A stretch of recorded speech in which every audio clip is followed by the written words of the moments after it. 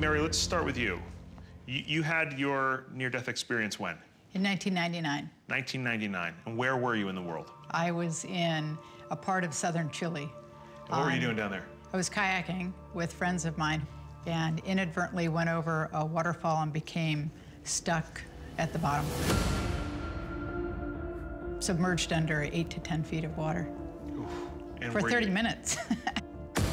I'm sorry, for how long? For 30 minutes. For 30 minutes, underwater? Underwater, that's too long. That's way too long. Do you have a sensation of blacking out? No, I actually never had a sensation of being conscious and then unconscious. I had a sensation of being conscious and then more conscious. And I'm a spine surgeon, so I kept doing little self-assessment exams, and I could still feel the weight of the water. But I felt wonderful, and I could feel my spirit separating from my body.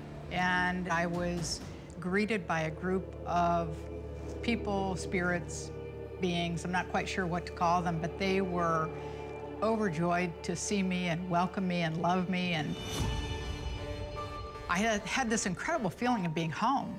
And I was so permeated with this intense, absolute love of God that even when I looked back at my body, I had no intention of returning.